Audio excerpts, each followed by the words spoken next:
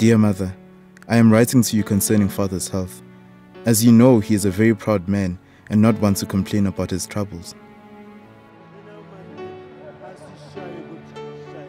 The other day I was surprised to find Father at the beer hall. He hardly ever drinks, but there he was, sucking down cords with a friend. Silas, my son. Come and share a drink with your old man.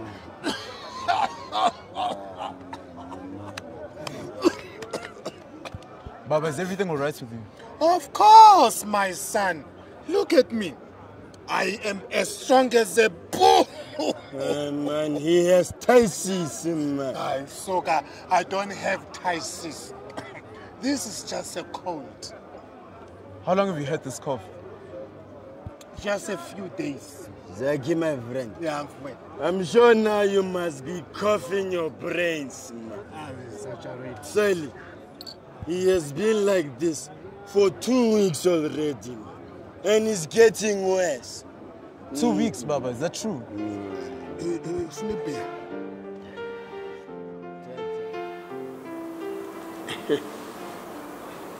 I went to the doctor many times, and they always, and especially this yearly examination that you used to give us, they say, no, it's nothing wrong with you, you were right, you were right, you were right, you were right. But I could feel I couldn't breathe much. Akala kula ka ile ka fufulelwa ho be ku be ke na le di pain ka fubensa so be ke isa ho be ke tre hospital e fete ke ba bolella go di khotla tsa ka di na le madi wa bona ba ba mpolella ba ga ke madinyana fela mara ila ban phela ila khathatsana le nna go re go fihlella Ntate wa tseba ne ke kala ho kula. Ke ne ke sa tsebe letho la gona ke tshwere ke go banyane ntwena ila ya nqala ka sefuba. Ga go hlola. Ga go hlola nako e telele. Ke sa tsebe ka ba ka challenge. Ya ba ka mo ga sefuba sene sa go ke go hlole. Ka be ke kapa lelete ke dula ntse ke tshwela lelete le lengata fela ke sa tsebe hona bele ho etsahalang ka lona.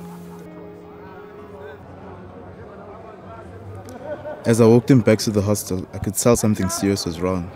He felt weak. His friends told me that he was sweating at night. And the cough.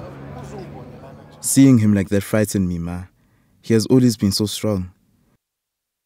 Somehow, I managed to convince him to let me take him to the clinic the next morning. The doctor sent Father for a chest x-ray while he did some other tests. He said I should have one too. Even though I felt fit and strong, I suddenly became worried. That's when I realized how difficult it must be for Father. He tried to smile bravely, but I could see his fear. You short of breath.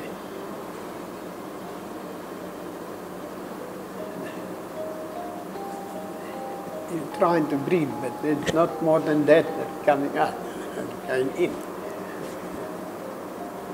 You're running short of breath. If you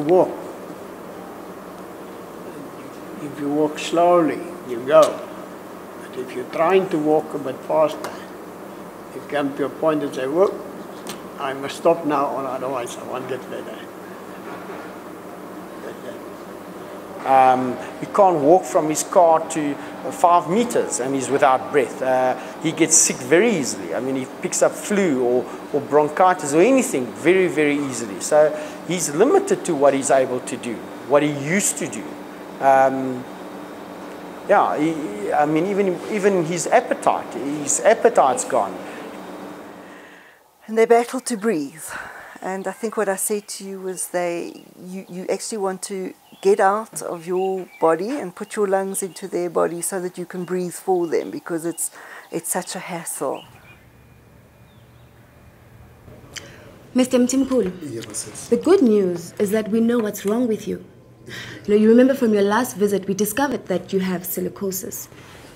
What is that? You're probably more familiar with the term ectasis. Now, ectasis is a very old word. We don't use it anymore, but it was used to describe silicosis. Silicosis is a disease, caused by breathing in dust particles during mining. Not just any dust, but tiny particles of silica, so small they are invisible. These tiny particles are created by blasting, drilling, and moving rocks. When you breathe in, the particles in the air are so small that they go deep into the lungs and get trapped. No amount of coughing will get them out again. The dust creates lots of tiny lumps or scars in the lungs. The job of the lungs is to deliver air to our bodies. The place in the lungs that are scarred can no longer do this job. Hai fihla e qadile ho ntshwara ke sebetsa ka diopaseng mo reng ha ho tjheswa ka bo 12 kapa batho ba tjhisitseng pele ho nako e kang bo 1 jwale magwele ana mphumana ka moo ke ntse ke sebetsa bophelo bohle wa ka kaofele selemo le selemo ke ntse ke ja magwele a yaba ho qala ka di-gram ke qadile ka nna ka tsamaya ke ntse ke grandpa ke tsekela ke kgathala yaba ke ntse ke nkua ka diambulance ke iswa sepetlele ke khotliswa ke iswa dipetlele ke khotliswa treatment ke ne ke sa e fumana. So you can cure him, right? You'll give him some medicine to heal the scars. Once the scars are formed, there's no way to fix it. There is no cure for silicosis. I'm so sorry, Mr. Mtimkulu. Now example la ke khosisi e ba e bolela ba hlalosa ba re ha e treat o phela ka yona jwalo bana sonso tsamawe le lefu wa le hana go kena ntse ke tshwile ke mo gona ke la ka tibisa holo hore ke kena kwana le kwana le jwale ke mohau wa modimo bana bao ke ne ke poso le bona ba shwile ka fela o setse nna ke le mong ka baka la mohau fela. The test results also show that you've got TB, which is why you've been coughing so much. I have silicosis and TB. How? See, silicosis damages the cells in your lungs that protects you from getting a TB, so you can get the disease more easily. The good news is that TB is caused by a germ. I'll give you medication, and you'll have to spend some time in the hospital. But once you're finished with the medication, you should feel a lot better. But my lungs will still be weak and scarred from the silicosis. I'm afraid so. Yes.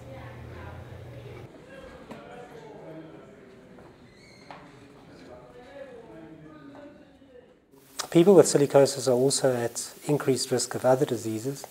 The silicosis lowers their defense to important diseases. Tuberculosis is probably the most important. So workers with silicosis are at an increased risk of tuberculosis, and when they get the tuberculosis on top of the silicosis, they won't be allowed to continue working. In the case of stage 2 silicosis, I mean, there are a number of things that we would follow. The first thing always is to seek employment on the mine. Generally that would then be on surface and of course out of any underground area. And we would try and offer such people, given the availability, a career that is out of a dusty area, so that there is no further deterioration. Secondly, if we can't do that, and of course pending discussions with the person together with the union, we then have a program which we put in place many years ago, which we term a medical exit process. And in that process, we'll go through with the employee where he is, where his health is, what's busy happening. And in that sense, we exit the person with cash values.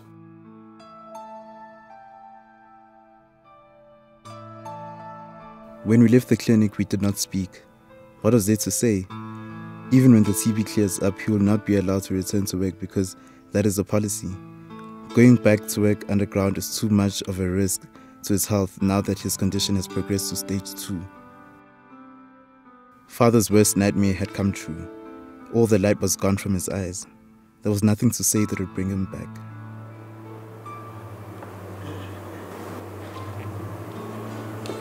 Look, family, it's only that me and the wife that's left in the house. All right. The children, I know they don't like it that I got this. But we can't help. I can't do anything else.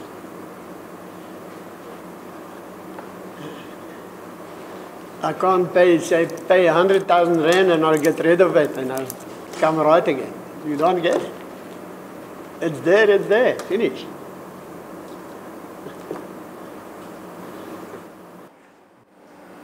It's tough.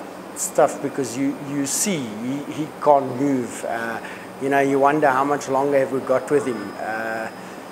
You know, how do you make him or not notice what's going on? You know, like ignore what's going on. How do you do it? No, it's not easy. It's just, we just carry on. We try and just ignore it. But the reality is there, how much longer is he going to be around for? And how much more is he going to suffer? That's the main thing. Ka nnete ho ya ke tsebile e ka me ke sa ka sebetsa mmaene ke latile lefu ke tlo sia bana ba ka ke sia le lefatshe le letle ha kana kana na ka re gwele ke latile bogoba mmaene ka nkua ka mpolese ya ntlisa sepetlele ha e sale ke chaisa ka mpolese ka mona ka sefubing ho a opa la ke ntsha metsi yana ka maghubedu bosiu ha ke fofulelwa kobo tsena di ba metsi di hlatsuwa tsatsi le letsatsi le no ba ke go betse le msadi ya se ke le motho fela tjena ha ke sana di feelings tse hlokahalang wa bona ke motho fela le nna ke ikutlwa ke na matla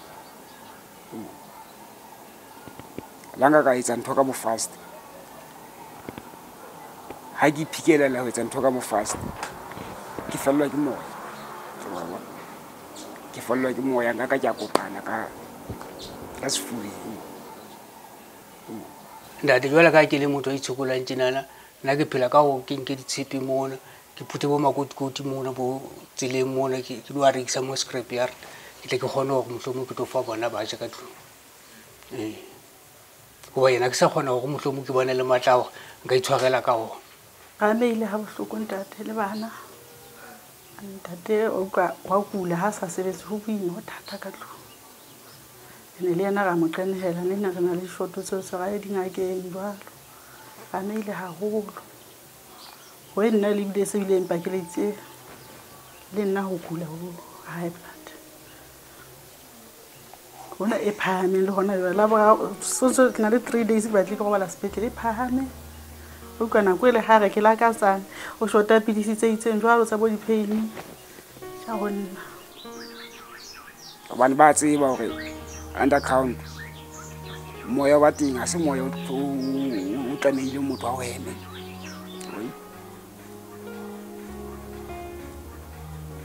There are a couple of elements that need to be put in place to tackle it properly. One obviously is education. Education of people and workers working underground and working in conditions where there is dust. They need to understand dust, they need to understand the consequence of dust, and then with that they obviously need to understand what needs to happen in a greater sense of preventative action. Second to that, you obviously need firm management that would put programs and processes in place and bring technology to the table as to how we can deal with dust and what needs to happen. And thirdly, you do need your unions, your associations, your representatives of labour to work hard with you at this in ensuring that sufficient communication is continuously given to people. You must be worried that I will also get sick, but I need money even more now that father is not working. I have seen experienced miners who work and protect their health. There are ways of working healthier with the knowledge we have now.